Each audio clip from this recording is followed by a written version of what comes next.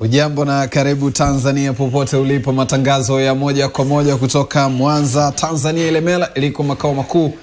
Hii ndio Star TV na chana mawimbi mpaka 3 kamili kwa saa za Afrika Mashariki kwenye kipindi cha Tuongee Asubuhi. Muda mchache uliopita alikuwepo Gigwa Mhule na comrade Edwin Soko.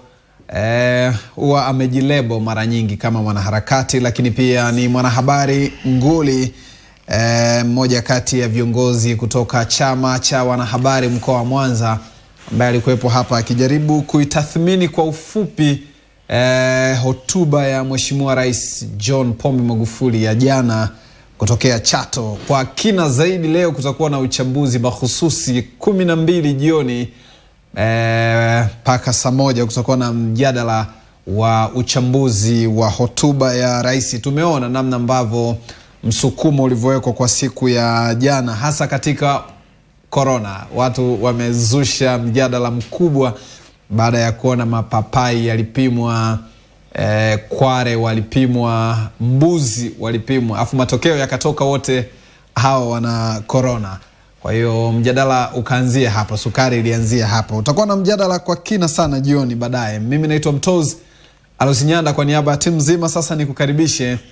Siku ya leo tunajaribu kuitazama tathmini hasa ya vijana na siasa, na hicho kitakuwa ni mpangilio mahususi wa kujaribu kuangalia maendeleo ya nchi yetu ya Tanzania katika nyanja hiyo. Na hapa studio za Mwanza niko na mmoja kati ya wanasiasa ambao awali siasa zake zilianza kupitia chama cha demokrasia na maendeleo Chadema, lakini kutokana na imani aliyokuwa nayo wakati ule na kubadilika kwa imani yake, baadaye alikuja akaona, kwa sababu vuguvugu la kisiasa wakati ule wa uchaguzi mkuu 2015, wao ndio walikuwa wanajiita vijana kindakindaki ambao walikuwa wanataka kwenda magogoni pale Ikulu Dar es Salaam baada ya kusema wangeweza kuiangusha CCM. Lakini kura milioni 8 dhidi ya milioni 6 ziliweza kuwafanya wengine watafute maisha mapya na maarifa mapya. Frank Ruhasha, mmoja kati ya viongozi wa NCCR Mageuzi, ambaye yuko jimbo la Kigoma mjini kama katibu wa NCCR Mageuzi, ambaye niko naye hapa Mwanza kwa mara ya pili kujadiliana naye kwa kina hatima ya Tanzania, vijana na maendeleo kwa ujumla wake. Halikadhalika Dar es Salaam yuko Abdul Nondo, mwenyekiti ngome ya vijana kutoka ACT Wazalendo, tuko naye pia kujadiliana naye kwa kina. Halikadhalika upande wa Dodoma yuko mbunge wa Chama cha Mapinduzi Mheshimiwa Rashid Shangazi kutoka jimbo la Mlalo. Kwa hiyo cocktail inakuwa imekamilika. ACT Wazalendo, hapa tuko na NCCR Mageuzi, Dodoma iko CCM chama tawala, ambao tu kwa cocktail hiyo, kwa mchanganyo huo, basi bila shaka tunapata fursa ya kukukaribisha katika mjadala huu.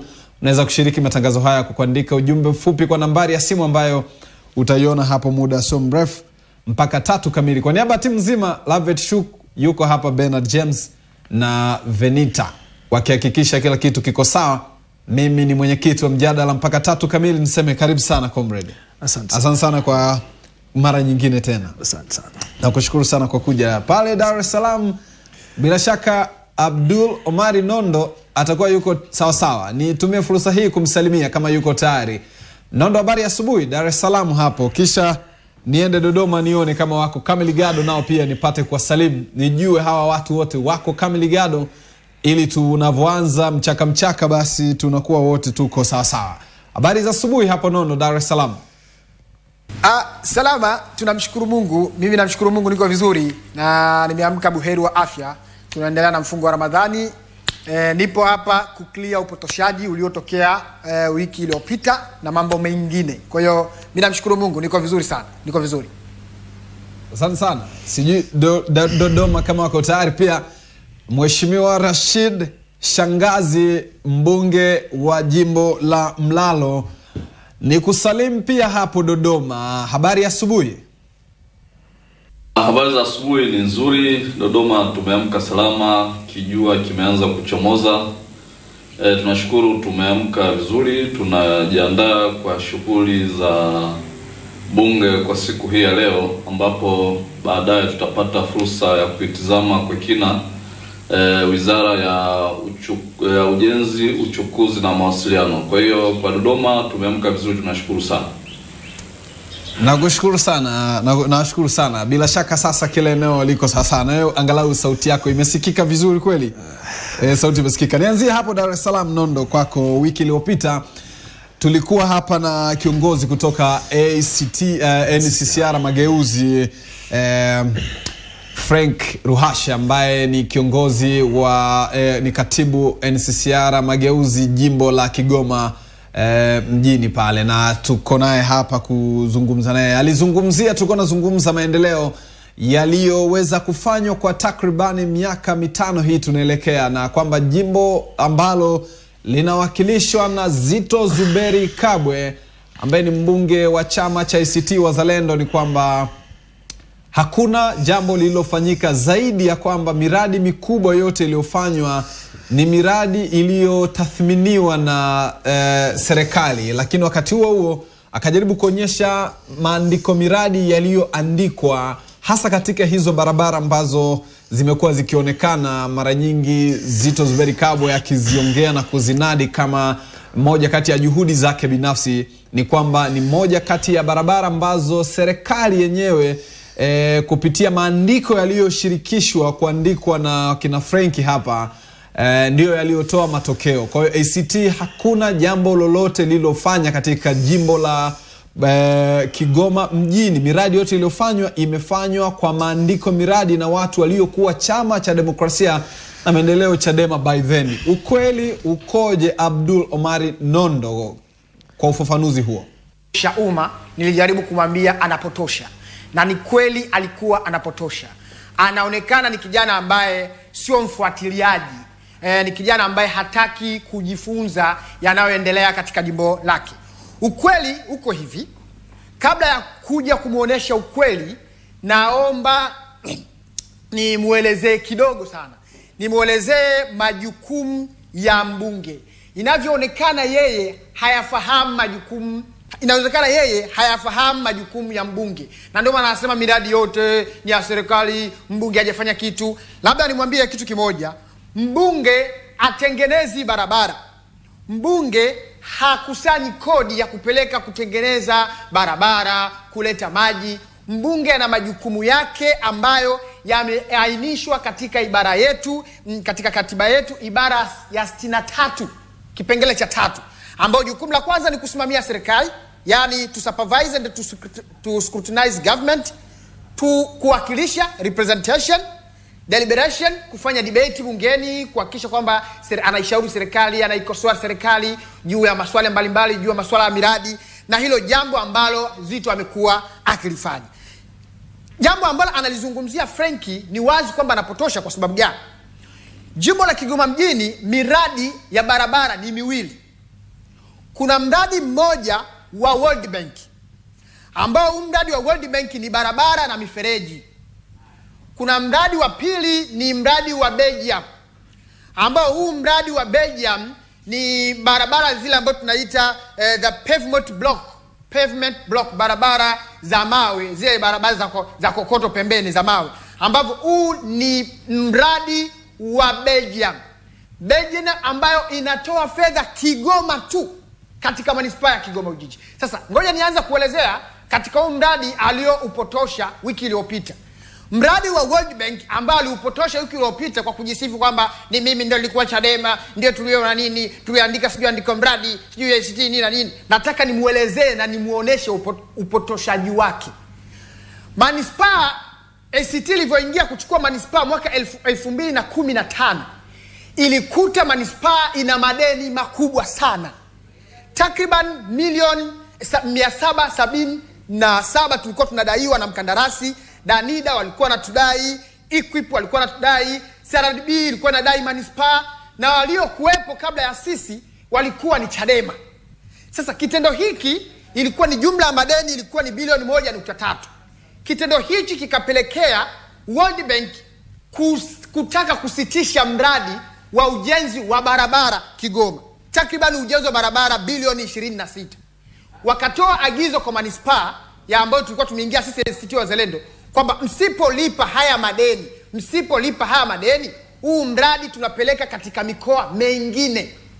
Kwa kilichotokea ni kwamba ACT Wazalendo, madiwani na Manispaa, mbunge wakaingia jukumu la kujua namna gani wataulinda huu mradi wa bilioni 26 usiende sehemu nyingine, ili walipe haya madeni kutokana na matumizi mabovu ya Chadema ambayo yeye anasema alikuwepo kipindi walikuwepo 2014 2013 kushuka chini. Manispaa ikaazima fedha NMB. Fedha zile baada ya kupatikana wakaanza kulipa madeni. Baada ya kulipa madeni, ule mradi ukafunguliwa. Sasa hivi barabara zote zinatengenezwa kwa effort ya ACT Wazalendo, kwa effort ya Manispaa ambayo iko chini ya ACT Wazalendo, kwa sababu kuna watu walijinyima, madiwani walikuwa hawalipi posho, watu walihangaika namna gani ya kupata mkopo. Ilifikia wakati viongozi wa Chama cha Mapinduzi mkoa wa Kigoma wakawa wanazuia tusipati mkopo na hii miradi isitekelezeke. Na shangaa wiki iliyopita nakuja kuongea na kupotosha kwamba ni mradi ulikuwa wa mimi Chadema ambaye nimetoka na nimeenda nchi mageuzi. Ni upotoshaji mkubwa ambaye anaufanya. Kwa huu ni mradi wa World Bank, nimejaribu kuelezea.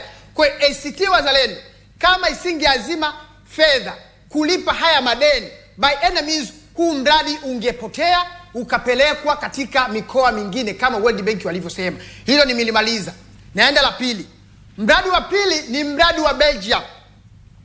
Mradi wa Belgium ndio mradi pekee ambao unatolewa Manispaa Kigoma-Abduli kupitia shirika lake la ENEB. Wanatoa takriban euro milioni 65. Ni ujiji pekee. Huwezi kukuta mradi wa Belgium katika mkoa wowote Tanzania. Mradi huu ni pavement block, na ndio sasa hivi wanatengeneza barabara hizi. Kwa hiyo yeye anavyokuja kupotosha, mimi namshangaa kabisa. Anakuja kusema kwamba bunge hafanyi chochote, mbunge hafanyi nini. Mimi nataka kumwambia kuna agenda na mradi mkubwa Kigoma ambao sasa hivi umetekelezeka, hausemi.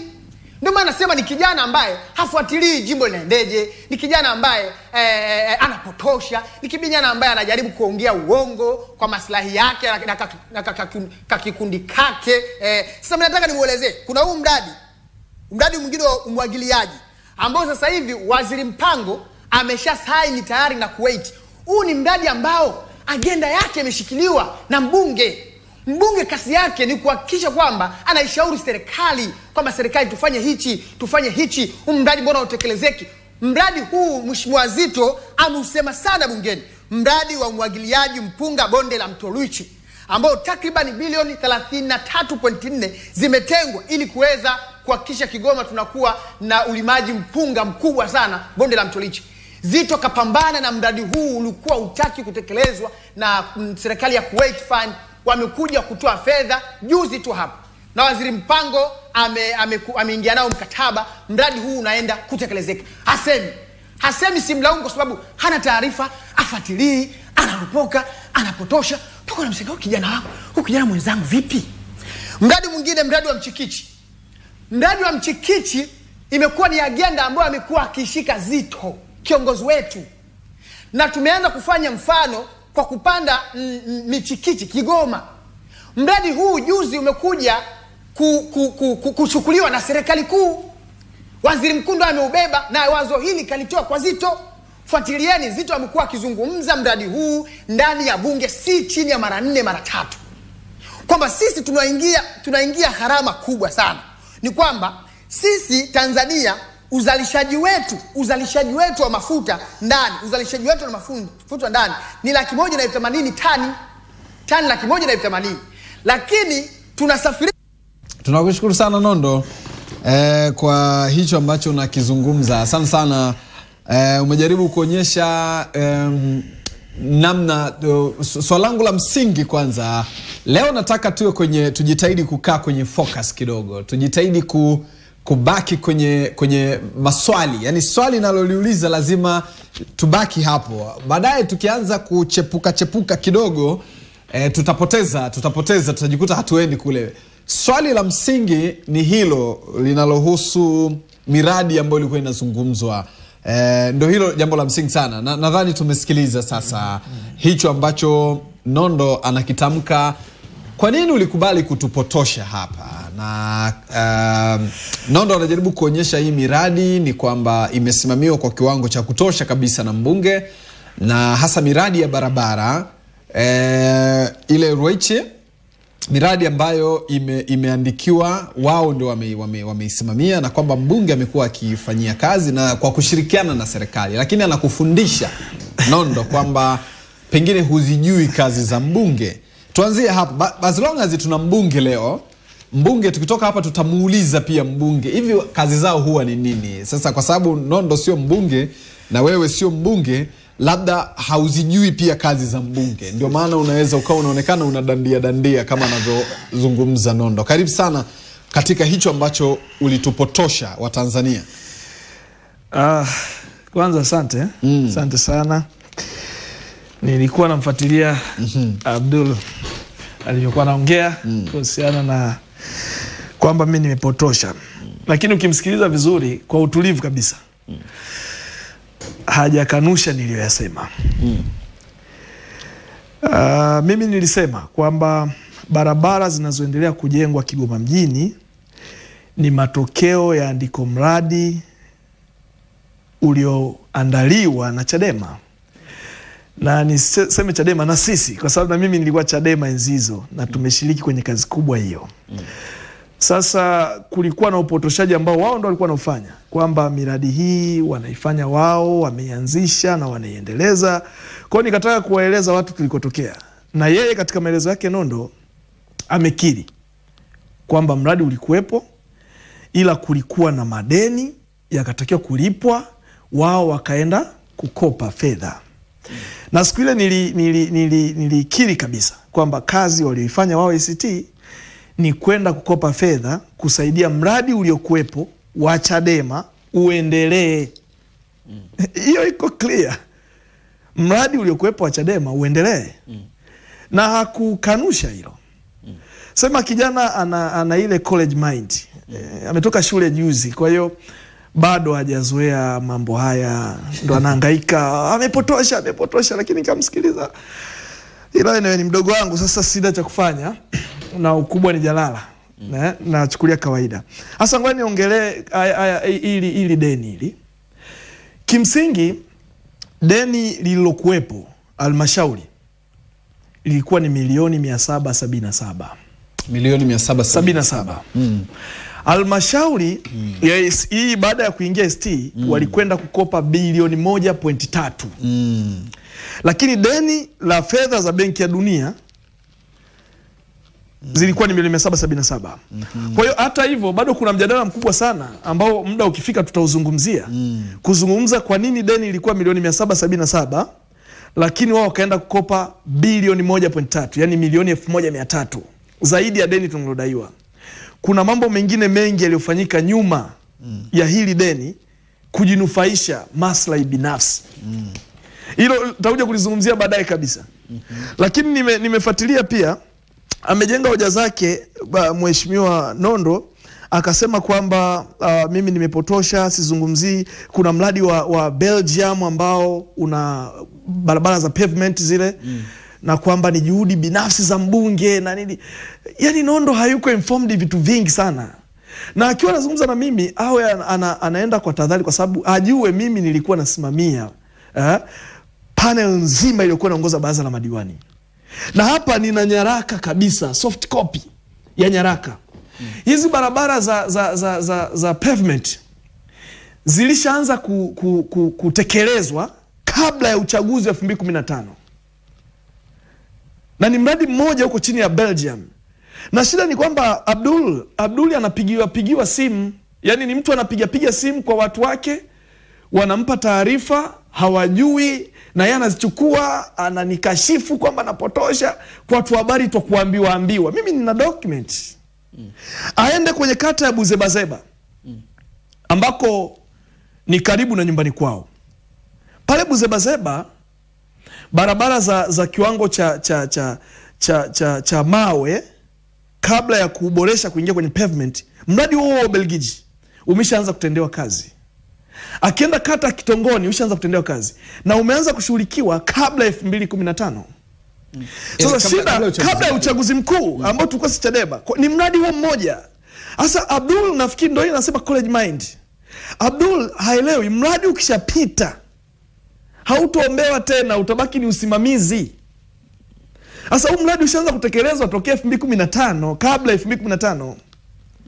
Ikiwa Chadema ndio iko inaongoza halmashauri na imetekelezwa kuanzia kata hiyo ya Buzebazeba, akaangalia ipo. Akaangalia na kata ya Kitongoni. Ni mradi huo mmoja Belgium. Sema sasa baada ya wao kuingia madarakani kuna tatizo lililotokea. Na ndio maana nasikitika sana na sisi ambao tunaupenda mji wa Kigoma. Kwa mfano mimi naupenda sana mji wa Kigoma na ndio maana sihami Kigoma. Na naishi Kigoma. Abduli uko Dar es Salaam sio? Mimi natoka hapa na ndugu zangu Kigoma. Ni nyumbani. Ndio maana tukiona mji unachezewa tunapata hasira sana kwa sababu sisi tunaishi pale. Yeye mbunge wake wako zao Dar es Salaam. Kwa kuna vitu vingine wataviongea kirahisi kwa sababu wanadhani sisi tuko pale tunatakiwa kuambia kile neno sio sawa. Sasa ukiangalia mheshimiwa mtangazaji kwenye huu mradi wa Belgium, baada ya mradi kuanza kutekelezwa 2015 AST wakashinda, wakachukua halmashauri. Walivyoingia kwenye halmashauri walianza kuhisi kila jambo lilofanywa na Chadema lilikuwa na maslahi binafsi ndani ya Chadema. Kwa hiyo wakaingia kwenye utaratibu wa kuvunja mikataba ovyo ovyo. Kwa hata utekelezaji wa hizi barabara za kiwango cha mawe na baadaye kwa pavement ulisimama baada ya kuvunja mkataba na huyo mtu. Wakaanza mchakato wao upya. Na imepelekea mpaka sasa. Lakini wale Belgium mpaka sasa Belgium wameshindwa kuingiza hela. Hawajaingiza hela. Kwa sababu ya huo mkanganyiko. Walitengeneza tu mazingira ya kimkataba ambao kulikuwa na terms fulani. Walizitafsiri katika kujiridhisha wao kwamba kuna tatizo. Kwa hiyo wakaingia kwenye kuvunja mkataba. Na sio huo tu, wamevunja mkataba pia mpaka uwashaji wa mataa uliokuwa unaendeshwa na Tigo chini ya mtu mmoja anaitwa Choba. So ile Choba si ndio alikuwa ni mwanachadema pia, lakini alikuwa mwekezaji. Kwa hiyo aliingia kwenye mkataba na halmashauri kuwasha mataa yale na yeye akafanya mkataba na watu wa Tigo. Hao wakavunja mkataba kwamba Chadema wananufaika. Mpaka leo tokea wameingia halmashauri barabara ya Lumumba Road yote mpaka leo iko kwenye giza. Kwa sababu ya maamuzi ya hovyo. Na wao wajisikii vibaya kwa sababu wao wanaishi Dar es Salaam bana. Kwa hiyo wanachezea mji tu. Na wanakuta miradi ya muda mrefu inaanza kutekelezwa, wao wanaingiza hisia tofauti na maslahi binafsi wanaivuruga. Ndio maana mpaka mradi huu wa Belgium mpaka leo fedha hazijaingia. Sasa huo mto Luiche ambao anausemea yeye bonde la mto Luiche, huu sio mpya. Ambao Kuwait pia ni mradi Kuwait Fund ndio wametoa fedha. Kuwait Fund ndio wametoa fedha. Na hao Kuwait Fund walipatikana, na mimi napenda siasa za uwazi na za kweli. Na kama vijana lazima tubadilishe siasa. Sisi tumwakuta wakina Zito hapo kwenye siasa kinane, lakini sisi ni ingizo jipya, lazima tuje na siasa tofauti. Na siasa inayotakiwa ni ya kujikita kwenye ukweli, no matter kwamba aliyefanya chama gani. Hii Kuwait Fund, mtu aliyesaidia hili jambo ni Mheshimiwa Kikwete. Na waziri wa kilimo wakati alikuwa anaitwa Chiza mwaka 2013. Huu mradi ni unatokea mwaka 2013. Na akienda kwenye nyaraka za halmashauri utekelezaji wa mambo ya miradi ya maendeleo ndani ya halmashauri ya Kigoma jiji, tuliandika sisi tulivyomaliza muda wetu Chadema, tuliandika mambo yote ambayo tumeyashatekeleza na mengine yanaendelea kufanyika, lakini mambo ya msingi ya utekelezaji tumemaliza na mikataba. Hilo eneo la Kuwait Fund limo mwaka 2015 tumeandika. Lakini ulianzia 2013. Kwa kimsingi mimi nafikiri Abdul na wenzake na kadri anavyoenda deep kwenye hili jambo ndio anazidi kumoutsmart mbunge wake. Ndio anazidi kumoutsmart. Nakushukuru sana. Kwa mimi niseme sijapotosha chochote. Nitakuja na nina ushahidi nitakupatia. Nitakuja hapa kwenye kipindi nitakupatia. Bado mjadala tunao. Nitataka kujua nitataka kusikia ufafanuzi na Nondo nitasikia kwako nikitoka Dodoma. Sasa nitakwenda Dodoma. Nitataka kujua maana naona hapa kuna tajwa kama kuna harufu ya ufisadi. Ukimsikiliza vizuri Franki Ruhasha hapa ni kama mashaka ya ile mikataba iliyovunjwa na kuingia kwa utaratibu mwingine bado kuna dalili ya harufu ya ufisadi. Ukimsikiza kwa jicho, kwa mfano anavozungumza, halmashauri ilikuwa inadaiwa milioni 777 na ikaenda ikakopwa bilioni 1.3. na tunalipa bilioni 1.5. Na watu manake halmashauri nani wanalipa 1. Yani halmashauri ilikuwa na milioni 777. Milioni 777. Wakakopa bilioni 1.3. Ambao tunalipa bilioni 1.5. Nitakuja tukomee hapo. Nitakuja hapo. Manake Kigoma mjini kuna harufu ya ufisadi kwa maelezo haya. Sasa tunataka ufafanuzi katika hayo maeneo ili tujue kweli kazi zinachapwa na ama kuna janja hii. Mheshimiwa Rashid Shangazi, tunaendelea kutazama utekelezaji na ahadi hasa tunavyojikita kwa vijana na siasa hizi, na wewe upo bado kwenye kundi hilo au uko kwenye kundi la wazee nikikutazama. Kwa hiyo jamani, tunaendelea kuamini maendeleo yanachapwa. Nije hapo Mlalo kwako, nikikupa muda wa takribani dakika 3 bila kuingiliwa na mtu yoyote, na wewe unipitishe angalau katika miradi mikubwa hasa zinazotokana na fedha za mfuko wa jimbo, umezifanyia nini? Tuende kwenye hilo. Fedha za mfuko wa jimbo umezigawagawaje kwa miaka 5 hii sasa tunaelekea, hasa miaka 4, tuachie hii budget ambayo itapitishwa. Miaka 4 hii, matatizo ya maji Mlalo, matatizo ya shule, kuna wakati mlikuwa kuna tatizo la miundombinu ya shule ama vikundi ya vijana, fedha za miradi ya kuchochea miradi ya maendeleo hasa mfuko wa jimbo, wewe umeitumiaje kuonyesha kwamba kweli kuna maendeleo yamechapwa? Achana na miradi kwanza mikubwa, tutakuja baadaye ile miradi mikubwa ya fedha ambazo serikali inaleta. Tuanzie kwenye mfuko wa jimbo huo. Karibu sana Mheshimiwa Shangazi. Mbali ya wananchi kupitia pesa ambayo tunaipata kupitia mfuko wa jimbo. Labda kwa muktasari nieleze tu kwamba mfuko wa jimbo, pesa ya mfuko wa jimbo kimsingi ni pesa ya wananchi kwa sababu inatokana na kodi za wananchi, na sisi kama wawakilishi wa wananchi kwa upande mmoja, lakini pia kwa upande mwingine kwa mujibu wa ibara ya 62 ya katiba yetu kwamba mbunge pia ana wajibu wa kusimamia serikali. Kwa hiyo na mimi wajibu huo ninao kupitia afisa mipango wetu katika halmashauri ya Lushoto, ambaye yeye anasimama upande wa serikali kwa maana halmashauri, na mimi ninakuwa mwenyekiti kwa maana ya uwakilishi. Tunakaa na kujadili vipaumbele katika kuhakikisha kwamba mfuko huu wa jimbo unakwenda kusaidia maeneo mbalimbali katika halmashauri yetu. Sasa kinachofanyika, tulihakikisha kwamba katika awamu hii kunakuwa na ushirikishwaji mkubwa sana wa wananchi, kama ambavyo sera ya ugatuzi inaelekeza kwamba madaraka yote katika serikali za mitaa yatokane na wananchi na miradi ya maendeleo iweze kuibuliwa huko katika maeneo ya wananchi. Kwa hiyo tulihamasisha wananchi wakawa na buni miradi mbalimbali. Ipo miradi ambayo kimsingi ipo katika ilani ya chama kwa maana ya utekelezaji, mfano ujenzi wa zahanati kwenye kila kijiji, uboreshaji wa miundombinu ya madarasa, uboreshaji wa huduma za upatikanaji wa maji vijijini. Hii mingi unaikuta iko katika ilani, lakini bado hatukuwafunga wananchi mikono kwenye ile miradi ambayo ni ya kwao lakini haijabahatika kuwa katika sehemu ya ilani. Labda kuna wengine wana shida ya kivuko kutoka upande mmoja kwenda upande mwingine, bado yote hatuliyatizama. Kwa hiyo tulichokuwa tunafanya ni kwamba kwanza tunahamasisha wananchi waanzishe mradi. Wanapoanzisha sasa, sisi kupitia mfuko wa jimbo ndio tunakuja kuwaunga mkono. Kwa maana kwamba mfuko wa jimbo unakwenda kuchochea pale ambapo wananchi wameanzisha jitihada.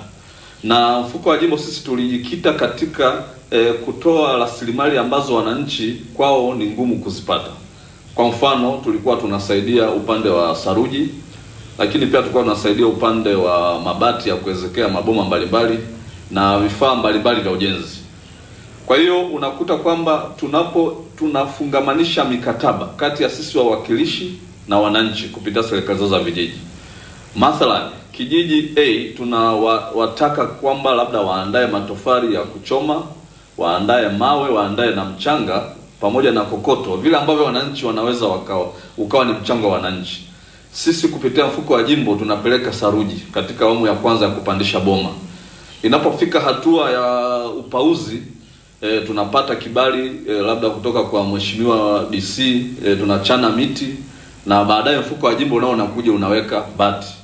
Kwa hiyo utakuta kwamba katika miaka hii takriban 4-5 tumeweza kutengeneza miradi isiyopungua 19 ya zahanati, na ambapo mpaka sasa zahanati 6 zimeshafunguliwa na nyingine 6 ziko katika hatua mbalimbali za usafi na nyingine ziko katika hatua mbalimbali za ujenzi. Ukija katika miundombinu ya shule za msingi, wilaya yetu ina shule za msingi nyingi sana. Katika halmashauri yetu ya Lushoto ni halmashauri ambayo iliyoko vijijini yenye shule nyingi zaidi hapa Tanzania. Ni namba 4 kwa kuwa na shule nyingi za msingi. Kwa hiyo utakuta kwamba shule nyingi za msingi zilikuwa zimechakaa sana. Kwa hiyo pia tukawa tumetumia nafasi hiyo hiyo kuhakikisha kwamba tunaboresha na kukarabati miundombinu ya shule za msingi ili na watoto wetu pia waweze kusoma katika mazingira ambayo ni rafiki. Tukija katika sekta ya maji. Sekta ya maji ni sekta ambayo na yenyewe ina changamoto, na miradi mikubwa sana ya maji mara nyingi inatekelezwa na serikali. Lakini sisi hatukubweteka. Kwa bahati nzuri sana water table ya Lushoto iko vizuri. Ukichimba tu umbali ambao ni kati ya mita 10 mpaka 15 unaweza ukapata maji. Kwa hiyo kwa kupitia mfuko wa jimbo, lakini pia kupitia marafiki mbalimbali tumeweza kuandika na sisi kama ambavyo wenzetu wa Kigoma walikuwa wanasema wameandika, na sisi pia tumeandika kwa asasi mbalimbali za kiraia za ndani na za nje. Kwa miaka hii 5 tumeweza kuchimba visima vidogo zaidi ya 75 ambavyo kila kisima kina thamani kati ya milioni 3 mpaka milioni 3.5 inategemea na eneo. Lakini tumeweza kutengeneza miradi midogo ya gravity ya maji ya mtiririko, miradi 6 ambayo ni kati ya lola 20 mpaka 30, lakini na tenki dogo la kuhifadhi maji angalau kwa lita 10,000. Lakini pia tumeweza kuchimba sasa kwa kupitia wafadhili wa hapa ndani, ndugu zetu wanaitwa Islamic Help of Tanzania, nao wametusaidia. Tumeweza kuchimba visima virefu katika maeneo ambayo yalikuwa korofi sana, ambao walikuwa wanapata maji takriban kilomita 23 mpaka 20. Sasa hivi tumeweza kuchimba visima virefu vinavyotumia umeme ambavyo kwa pamoja vimeweza kugharimu kama milioni 90. Kwa hiyo utakuta kwamba maendeleo kwa kweli hayawezi kupatikana kwa upande mmoja, ni lazima yawe shirikishi, kwa maana kwamba kuwe na mchango wa wananchi, kuwe na mchango wa serikali, lakini pia wakati mwingine lazima tujiongeze kuomba kuandika na kupata wafadhili mbalimbali wanaoweza kuleta changamoto katika kuwapatia wananchi maendeleo. Kwa hiyo nataka tu niseme kwamba kwa miaka 5 katika jimbo la Mlalo, halmashauri ya Lushoto, tumeweza kutumia vizuri sana rasilimali fedha ambayo tumeipata kupitia mfuko wa jimbo, lakini pia tumeweza kutumia vipawa na vipaji vyetu kuhakikisha kwamba tunahamasisha maendeleo, na wakati wote tumekuwa tukizunguka katika maeneo mbalimbali vijijini kuhamasisha maendeleo, na hata wananchi wenyewe sasa wameweza kuhamasika, kwa sababu hii miradi tulivyokuwa tunaifanya kwa kupitia mfuko wa jimbo ni kama tunawashindanisha kwamba wewe ukifanya hiki na hiki sisi tunafanya hiki. Kwa hiyo mwisho wa siku unakuta wananchi ni kama wanashindana, na mwisho wa siku ukija kuyapima maendeleo sasa kwa tathmini, unakuta kwamba hakuna mahali ambapo tumepacha nyuma. Kama wanashindana, na mwisho wa siku ukija kuyapima maendeleo sasa kwa tathmini, unakuta. Asante sana shangazi kwa ufafanuzi huo. Nitakuja kwako Mheshimiwa Rashid shangazi tena kujaribu kutathmini.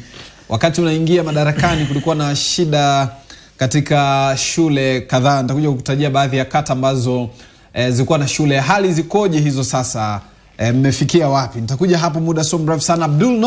Abdul Omari Nondo, Dar es Salaam, kwa takribani dakika zako zopungua 3 kwa ufafanuzi wa haya ambayo yamezungumzwa, na tuzingatie hili takribani dakika zako 3 za kufafanua haya ambayo yamezungumzwa hapa Mwanza. Kwa mfano kwa muktasari tu ni kwamba Comrade Frank hapa anajaribu kuonyesha namna ambavyo kwanza ana wasiwasi na taarifa, kwamba hizi taarifa huzifahamu vyema, na kwamba unaokoteza taarifa kwa sababu yeye pia yuko field, wewe unaishi Dar es Salaam. Kwa hiyo mji wa Kigoma unachezewa hivi na yeye anaishi pale, kwa hiyo hawako tayari kuona kitu kama hicho. Na unachanganya mambo mawili kwa mujibu wa Frank kwamba miradi yote ambayo unaizungumza imeanza mingine kutekelezwa kabla ya uchaguzi mkuu, na kipindi hicho chama cha demokrasia na maendeleo Chadema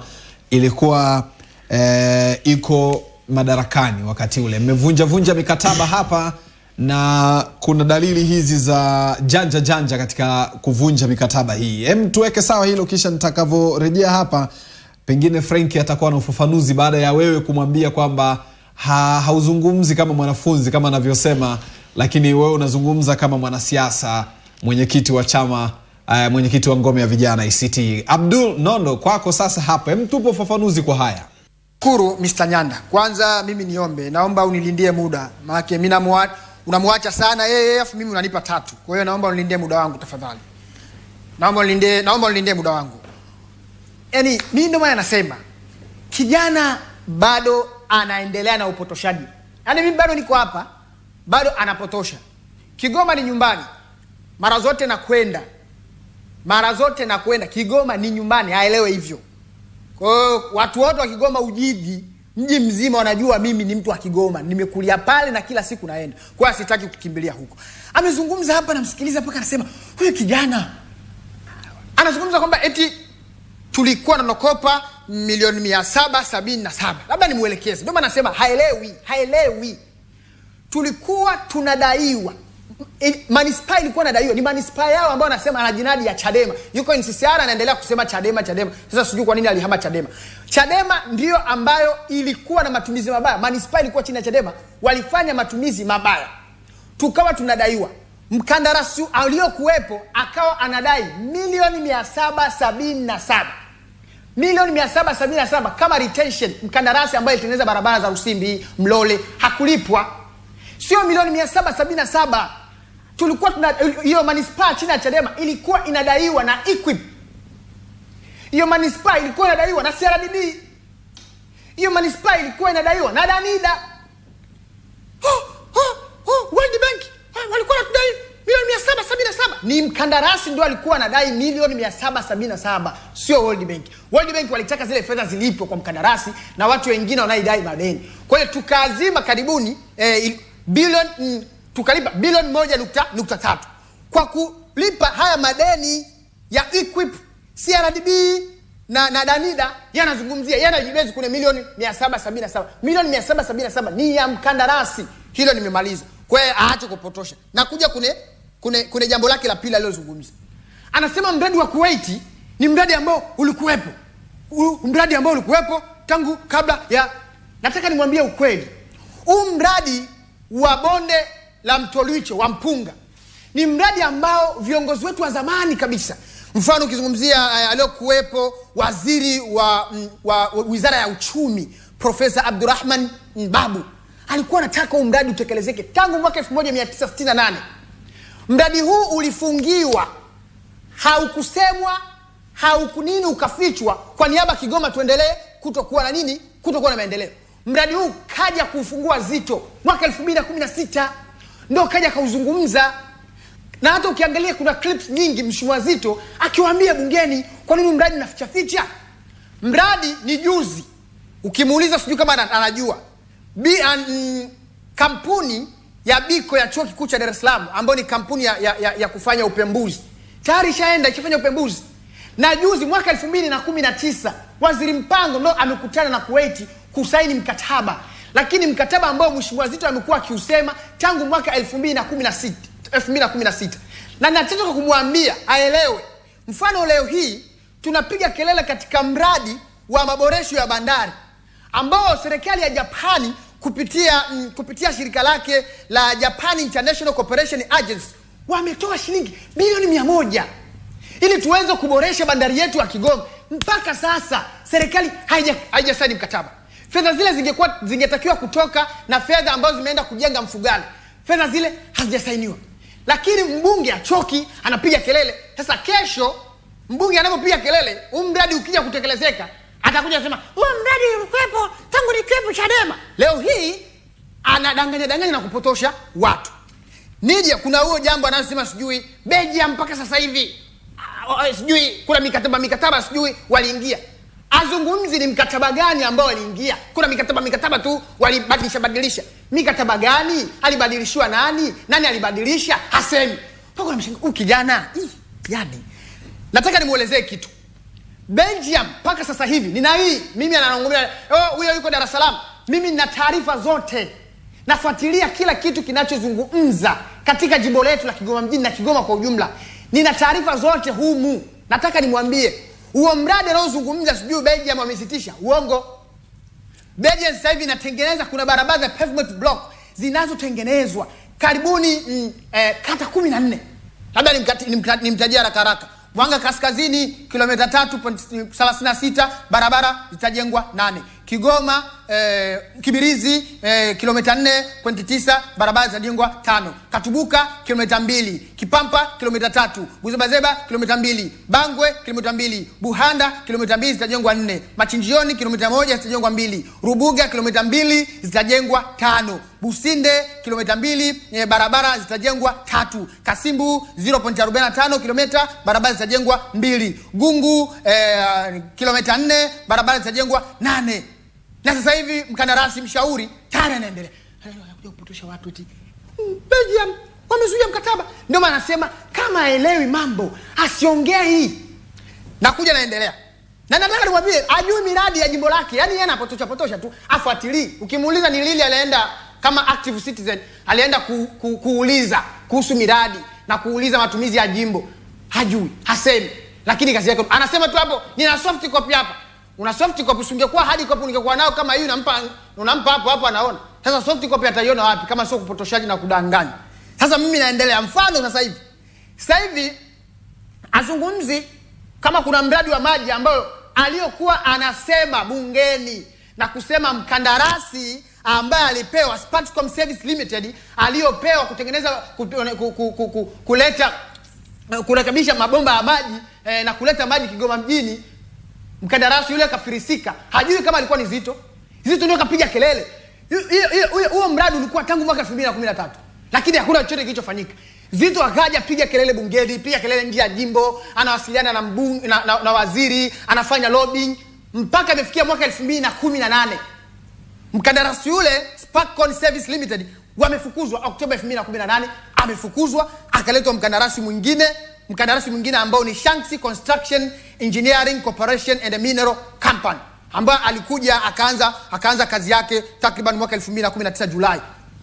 Haelewi, ajui, haelewi kitu kwa sababu yani yupo kwa sababu ya maslahi tu, anataka kupotosha watu. Kuna nani? Mimi najua kila kitu kinachoendelea Kigoma. Nina taarifa zote, nafuatilia kila kitu. Kwa hiyo asitaki kupotosha, lazima mimi nimwambie ukweli, akae kimya, asiende. Asante sana kwa maelezo hayo. Nakushukuru sana Abdul Omar Nondo. Ujumbe ni mwingi sana hapa, nitajaribu kusoma baadaye kidogo. Asante sana Dr. Jacob Butash,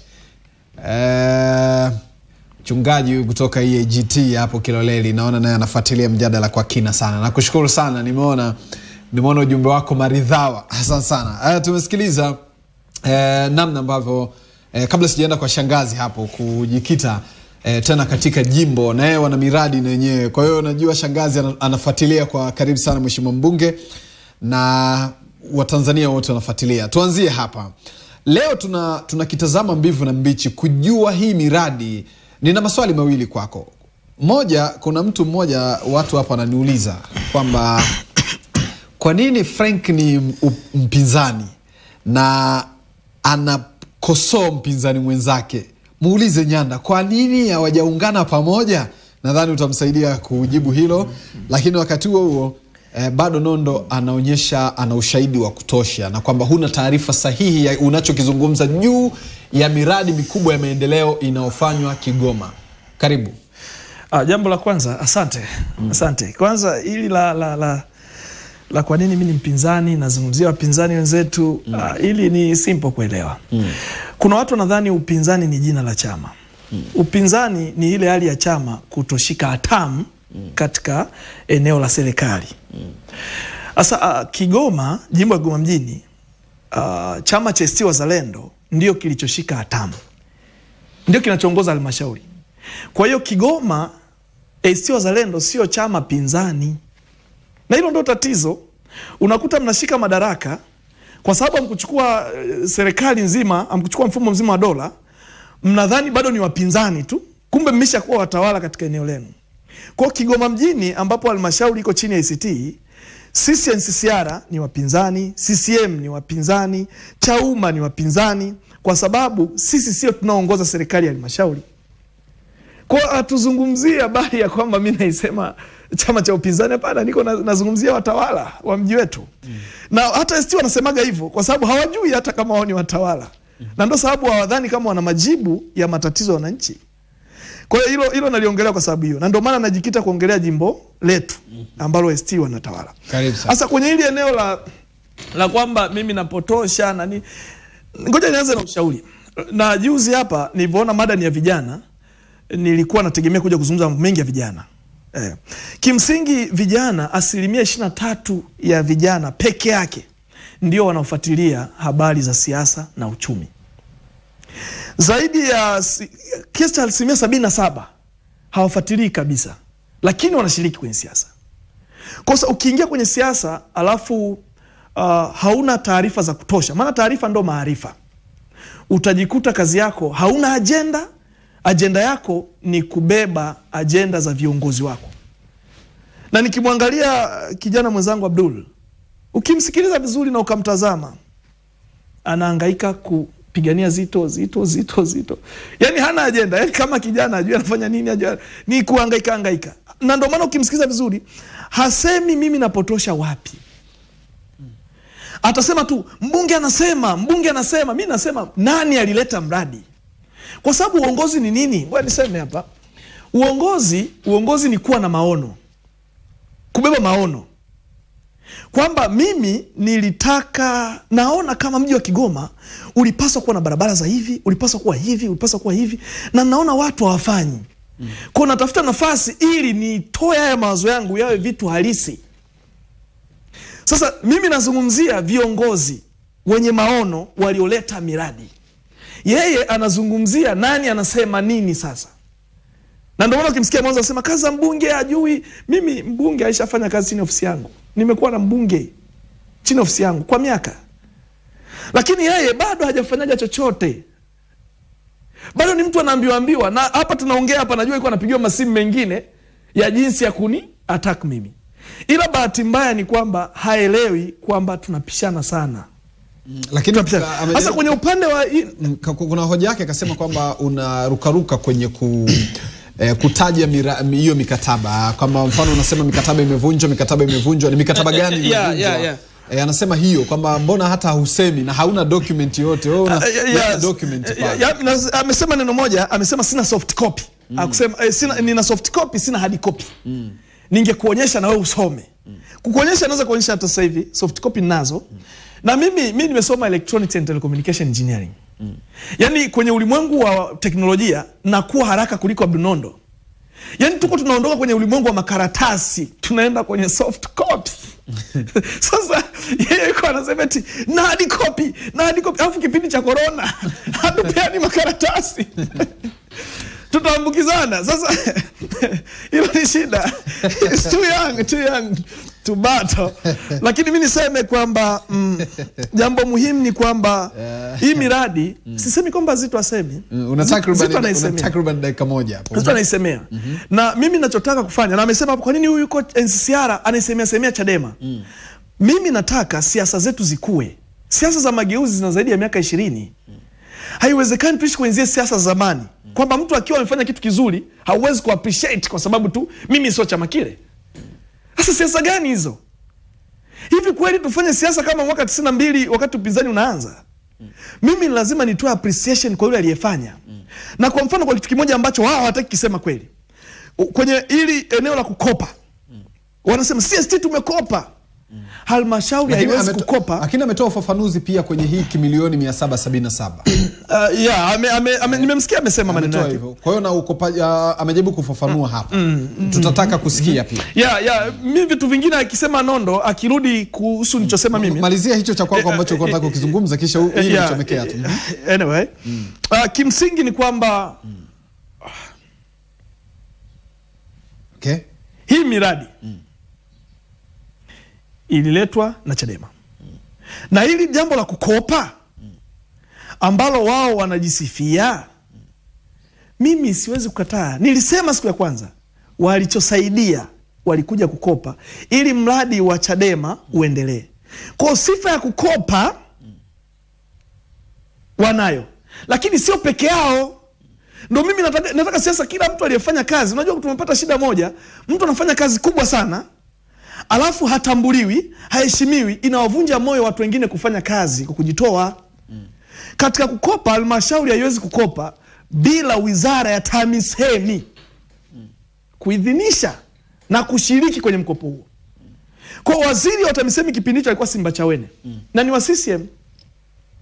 Alishirikiana nao wakakopa kurejesha hizo fedha ambazo zilikuwa za retention, zilihamishwa matumizi na hazikuibiwa. Ni kwa sababu hajui. Ziliondolewa kutoka kwenye matumizi ya barabara, zilikuwa za retention zinasubiri kulipa wale wakandarasi. Kikwete akatangaza mheshimiwa kwamba kila shule ya kata iwe na maabara, alafu akutuma hela. Kwa hiyo zikachukuliwa zile fedha zikaenda kujenga maabara kwenye shule za kata kwa dharura. Ndio benki ya dunia ikataka wale watu warudishie, wale watu wa kandarasi wapewe kwanza ndio mradi uendelee. Kwa hiyo ST wakafanya vizuri kwa kushirikiana na CCM, wakaenda wakakopa, mradi ukaendelea. Lakini mradi wa Chadema ndio wenye maono hayo. Na tulikuwa sisi.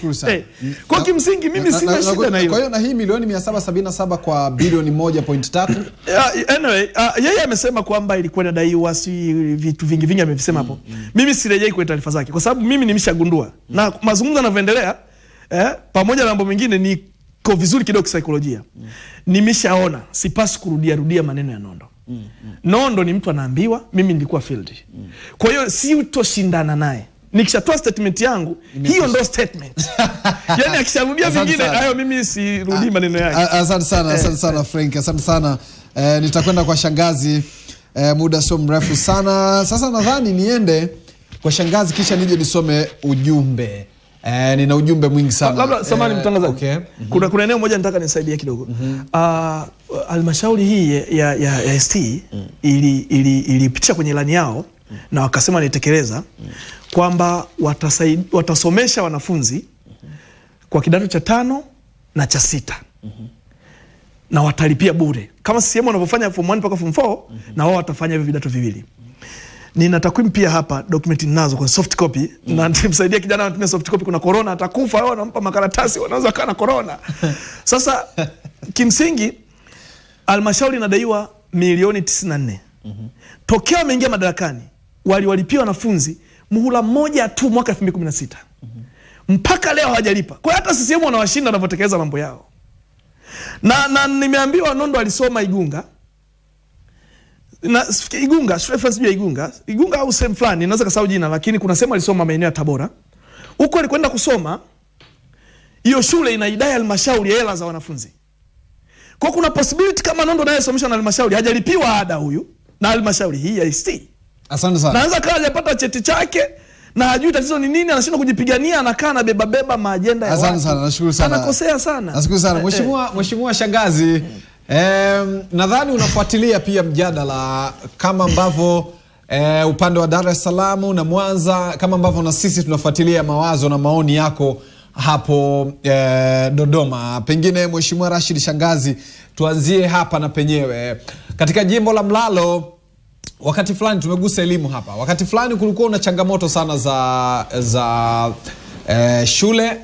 Niliona kwenye taarifa yako wakati unawatakia sikukuu njema wananchi wa Mlalo, ulijaribu kuonyesha namna ambavyo miundo mbinu ya shule bado haikuwa imara sana, na ulikuwa unawaahidi kwamba mtaendelea kuiboresha hasa katika baadhi ya kata. Umefikia wapi katika mazingira hayo ya kuboresha shule katika maeneo hamana? Tunajua shule ndio jambo la msingi sana kwa sasa. Kila kitu kinaanzia kwenye shule. Tupe mifumo ya elimu katika jimbo la Mlalo, na unadhani umefanikiwa katika hilo? Karibu sana. Mbinu ya utoaji wa elimu kwa maana ya shule za msingi na shule za sekondari, ambazo hizi kwa tafsiri ni shule za wananchi. kwa bahati nzuri sana wilaya ya Lushoto ni miongoni mwa wilaya chache ambazo zina mwamko mkubwa sana wa elimu, kwa maana kwamba kama nilivyotangulia kusema kwamba kwa halmashauri peke yake ya Lushoto ina shule za msingi 168. Kwa kuzungumza hivyo ina maana viko baadhi ya vijiji vina shule za msingi zaidi ya 2.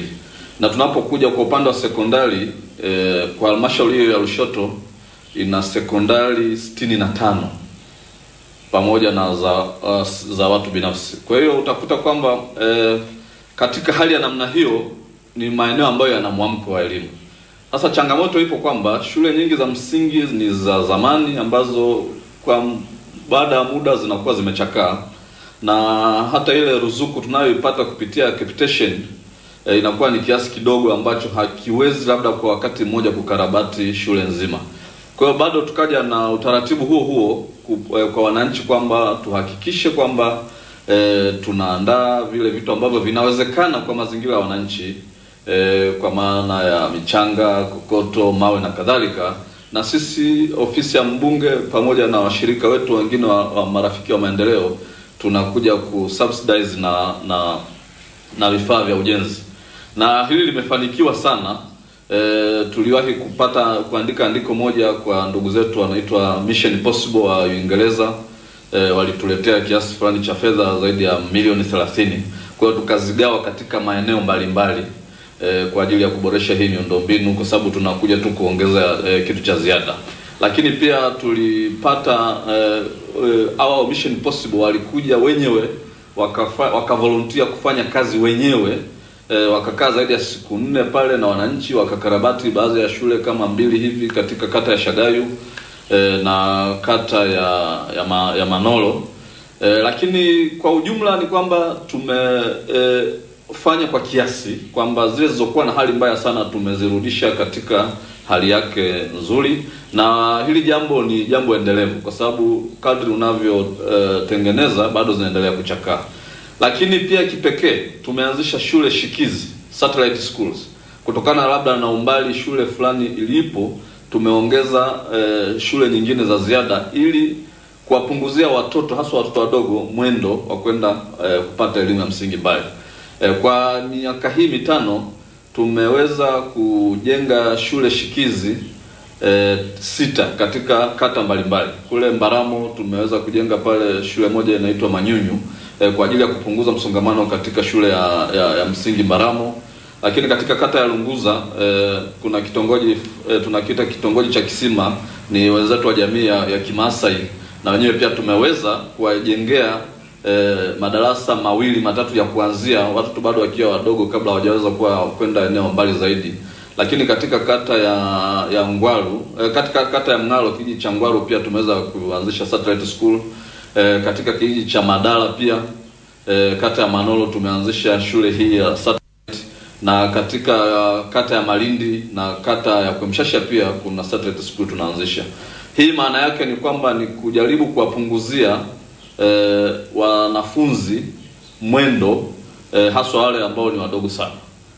Lakini zaidi ya yote katika eneo hili kwa shule za msingi tumeweza kushawishi serikali kupitia mpango huu wa nitakuja naelezwa nitakwenda Dodoma muda so mrefu sana. Matangazo hayo yamepata mushkeli kidogo hapa, lakini nitarejea hapo. Anasema Abdul Nondo anaongea kwa jazba sana, akipunguza jazba ni mwanasiasa mzuri. Naitwa Baraka Fadhili, niko Babati Manyara.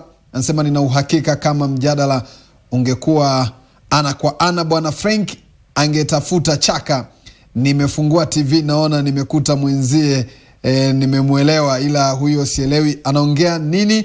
Anasema Frank anajaribu kutuliza akili kwa utulivu sana, na Nondo ana katumia neno kupayuka. Sawa, ninafuta neno kupayuka, nadhani anaongea kwa sauti ya juu. Naona urekebisha kwa kweli hiyo. Anasema nashukuru Nyanda kwa mjadala mzuri, tuko pamoja. Priska kutoka Igoma Mwanza na kushukuru sana. Anasema Frank ana utulivu wa hali ya juu, anapangua hoja kwa hoja.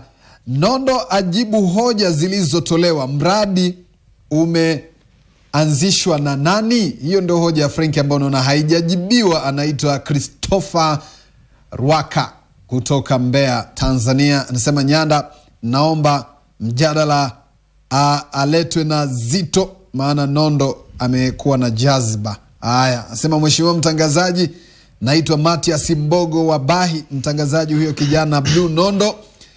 Naona neno limekuwa na ukakasi na lugha ziwe za utulivu kidogo. Hongera bwana Frank kwa kazi nzuri, naona unaisemea Kigoma, niko Kakonko. Haya, sana sana. Huyu mwingine anasema naitwa Chochodi Shitindi, hicho kipindi ni kizuri sana, kongole kwako Nyanda, lakini mwisho wa yote hao vijana nani anaonekana mkweli? Nadhani ndo fakti zenyewe tunapaswa kuzipima. Asante sana ndugu mtangazaji kwa kazi nzuri ya kualika wabunge ili kutuambia wametufanyia nini, na kuomba umwalike mbunge wa wilaya ya Serengeti na yeye atuambie nini amefanya. By Paul Makandaiga. Haya, anasema ndugu Nyanda, mbona hiki kipindi cha Tuongee Asubuhi kinachapa hoja kwa malumbano ya hoja? Ndio hivyo sasa, unataka wapige porojo, ndio malumbano yenyewe ya hoja hizo. Nondo anaongea mambo yanayofanyika, huyo mwingine anataka kiki. Haya, huyo hajasema anaitwa nani. Mwalimu Chacha kutoka Ifakara, Morogoro, na wafuatilia kwa ukaribu sana na kushukuru sana. Mamos kutoka Mwanza, mwambie huyo Nondo aongee kama yupo kwenye TV, mbona kama anabishana na mwenzie wakati kila mtu anaongea anachokijua, afu anaongea lugha nyingine imepikua mbaya huko. Haya, hakuna mkoa unaoendelea pasipokuwa na viwanda. Kigoma ni mikoa wenye vitu vingi, na mfano kikiwemo kiwanda cha samaki, mafuta, sukari. Yani mkoa ule utaitwa jiji kwa miaka 5 tu. Haya, Nyanda, ninakipenda kipindi chako, mualike wabunge wa Ukerewe, maana Ukerewe imechoka kimeendeleo. Naitwa Fabian, nisome angalau 3 za mwisho. Anasema ndugu mtangazaji, hongera kwa kipindi kizuri sana. Nondo yuko vizuri. Elisha Liza kutoka Arusha. Haya, mwingine anasema ndugu mtangazaji, nimeshukuru sana. Frank anaongea mambo ya msingi sana. Anasema Munondo, sijui ndo nini sasa. Munondo haelewi, au anasema Nondo, maana ameandika Munondo haelewi anachokiongea. Niombe vijana wetu wanakurupuka kusema mambo wasio ya juu, wasipende kulishwa na viongozi wao wa kisiasa. Haya, hujasema unaitwa nani na unatoka wapi. Mtangazaji, tunakuomba sana jimbo la Kigoma usiwe unawaita vijana wasio na data, wajikite kwenye data. Haya, wewe kama una data tupa hapa. Hawa wanatoa hoja mikataba imevunjwa, mwingine anasema halmashauri fedha imekopwa, mwingine. Kwa hizo ndo hoja zenyewe. Nyanda, uko vizuri. Kabla bunge alijafungwa ulete mjadala, ukutanishe mbunge wa jimbo la Mtela na mbunge wa jimbo la Iringa mjini. Haya, asante. Anasema Mtera leo, Mtera Livingstone Lusinde leo yuko hapa usiku kwenye agenda 2020, nitakuwa naye hapa. Kwa hiyo wewe tega sikio tu, 3:30 usiku leo atakuepo Comrade Livingstone. Bana, tuendelee na mjadala. Takriban dakika 51, 9 kasoro dakika 3 kuweza kuondoka hapa. Kwa sekunde, kwa dakika 1, 2, Nondo atatumia 2, shangazi atatumia 2. Tutakuwa tumetumia dakika zetu 6 barabara, na kutakuwa na muda wa mimi kuaga na kuondoka. Karibu sana kwa kusummarize sasa kwa tulichokijadili. Karibu sana. Anyway, kubwa ni kwamba sisi NCR Mageuzi tumeamua kufanya siasa ya kuwaweka Watanzania pamoja na ya kuongelea hoja. Sio siasa ya kushambuliana kwa tofauti za vyama. Kwa sababu wananchi wetu hawa wanaotusikiliza, lilo muhimu kwao ni kutatua changamoto zao. Kwa hivyo hata haya yote ninayozungumza kuhusu ACT wanavyokosea katika mji wetu na vitu vingine, sio kwamba nachukia ACT, sio kwamba namchukia Zito, sio kwamba namchukia Nondo, hapana. Ila nachukia yale matendo ambayo yataleta hasara kwa wananchi. Kwa hiyo mtu kishaamua kuwa kiongozi, ni vizuri ukafanyia kazi nafasi yako. Usio na dandia. Na nimwambie kitu kingine rafiki yangu Nondo, kama naye atataka kugombea kwenye huu mradi wa TCSP ambao nimeuzungumzia, ndio unaendelea barabara, haujaisha. Wakati tunauandika kuna kipengele cha kutengeneza na karabati makorongo yote ya mji. Hakijafanyika. Kwa kuna wanasiasa wajanja. Akija akasoma, akajua hicho kitu, anakichukua, anaenda kuwaambia wanachama wake na wapiga kura. Mimi mkinichagua, nitahakisha naziba makorongo yote.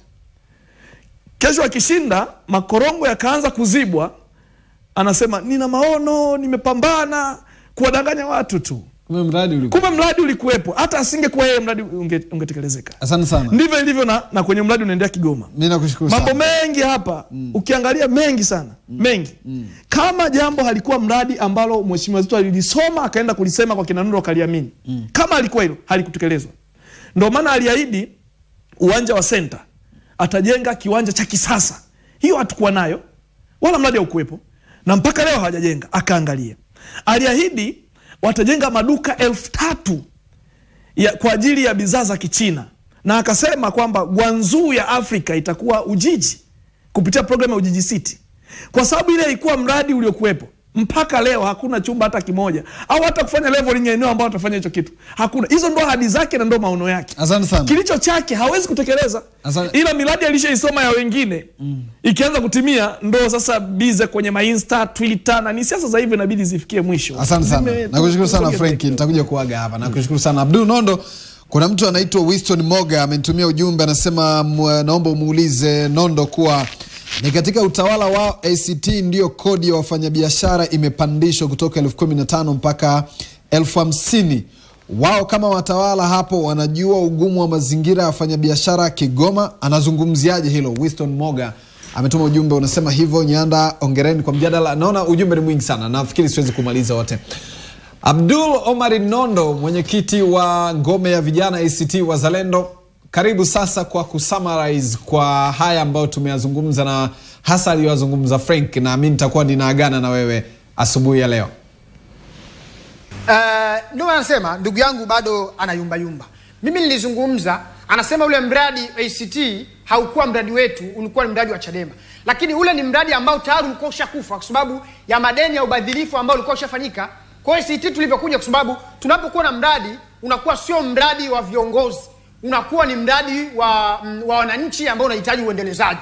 Kwa hiyo sisi tulivyokuja tukakuta kama mradi umeshakufa kwa sababu ya madeni, tukauchukua, tukawa wabunifu kutafuta fedha, mradi umeendelea. Yeye anaendelea kutoa taarifa ambazo sio sahihi.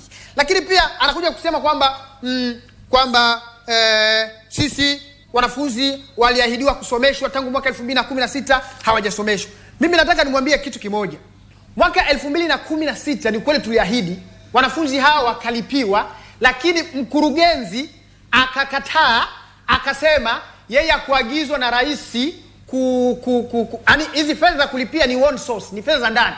Kwa hiyo akasema hatuwezi kutumia fedha za ndani kwenda kuwalipia wanafunzi, hawezi. Na hiyo ni kwa sababu alitaka kuingiza siasa. Aliona ACT tungeendelea kuwalipia wanafunzi, yeye tungepata credit badala ya serikali yake elimu bure shule ya sekondari na shule ya msingi. Lakini sasa hivi kinachofanyika, fedha za mfuko wa jimbo ndio ambazo zinafanya kazi. Kwa mimi naweza nikasema kwamba bado Frank hana taarifa zozote. Mfano hata alipozungumzia kuhusu Gwanzu hana taarifa. Taarifa zipo ofisi ya mbunge, kwa sababu hiyo ambayo anazungumzia hapo Frank ni Great Lakes Gateway Market, ambao ule mradi ulikuwa ni chini ya PSPF, lakini baada ya NSSF kuunganisha na PSPF tukapata PSSF, walikataa kuendeleza ule mradi. Mradi huo umechukuliwa na World Bank, unaenda kuendelezwa Gungu, ndio kutakuwa na soko kubwa. Hana hizo taarifa, ndio maana anapayuka. Labda mimi niseme kitu, na nataka nimalizie kwa kusema kwamba ACT jimbo la Kigoma mjini imefanya makubwa, wananchi wanajua. Ni chama ambacho kipo imara, chama ambacho kina uongozi kuanzia shina, kata mpaka jimbo. NCCR haina uongozi shina, kata wala jimbo. Jimbo ndio wako wawili, yeye na katibu wake. Na hiyo kwa nini? Ukisoma katiba ya NCCR mageuzi toleo la 7 la mwaka 2017 sura ya 5, kipengele cha 21 mpaka 29 kinasema kutakuwa na vikao vya Nakushukuru sana. Nakushukuru sana Nondo bana. Muda wangu umekimbia. Dodoma hapo mbunge, naomba tafadhali angalau uniage basi. Muda wetu sio rafiki sana. Ulikuwa unaelezea bahati mbaya matangazo yale katika, lakini kwa takriban dakika moja muda wangu umekimbia. Una lipi la kuambia wana Mlalo? Karibu sana mheshimiwa mbunge. Asante sana Alois Nyanda. Nashukuru. Mimi kwanza asante kwa kunialika katika kipindi chako, lakini ninachotaka kuambia tu wananchi wa Mlalo ni kwamba hatua tuliopo sio tuliokuepo. Kuna hatua kubwa tumepiga. Naamini kabisa kwamba hizi haziwezi zikawa ni jitihada zangu binafsi, bali ni sisi wote kwa ajili ya tulivyoshirikiana. Ninawaomba tena kwamba tuendeleze mashirikiano ili tuweze kuhakikisha kwamba changamoto zinazolikabili jimbo letu na halmashauri yetu kwa ujumla zinazidi kuondoka. Kipekee niombe tu serikali kwamba mambo mengi niliyoyaeleza ni yale ambao wananchi wanaweza wakayafanya wenyewe, lakini liko eneo moja ambalo ni changamoto kubwa kwa wananchi, nalo ni miundombinu ya barabara. Ili ni eneo ambalo tunahitaji sasa tupate mafungu ya kutosha, fedha za kutosha, kwa sababu mvua zinazoendelea kunyesha katika halmashauri yetu zimeathiri kwa kiasi kikubwa sana miundombinu ya barabara. Lakini nataka tu niwaahidi kwamba tutaendelea kuwatumikia kwa kadri ya nguvu zetu na uwezo wetu na vipawa vyetu, lakini tunaomba ushirikiano kutoka kwao. Mwisho kabisa nawaambia, timu inayochukua vikombe haibadilishi kocha. Asante sana. Timu inayochukua vikombe haibadilishi kocha. Nakushukuru sana Dickson Mpilipili. Bila shaka ulikuwa wewe ama kitengo kizima cha Star TV Online. Tulikuwa live pia Facebook huko na kwenye mitandao ya kijamii. Sasa wale ambao walikuwa wanafuatilia huko ama wamemiss kipindi, bado kitakuwa kiko huko, unaweza kaenda ukaangalia sasa kupitia Facebook ya Star TV. Itakuwa sawa. Mimi niwashukuru sana kwa niaba ya timu nzima. Frank Ruhasha nakushukuru sana, Abdul Nondo nakushukuru, mheshimiwa shangazi mbunge nakushukuru, Bernard James msimamizi wa matangazo, na wale wote waliofanikisha hapa. Gigwa nimemwona, Lavet Chuk, Venita, lakini na mafundi kwa ujumla wake. Tukutane usiku, yuko mheshimiwa mbunge Lusinde kwenye agenda 2020. Mimi naitwa Mtozi Alois Nyanda.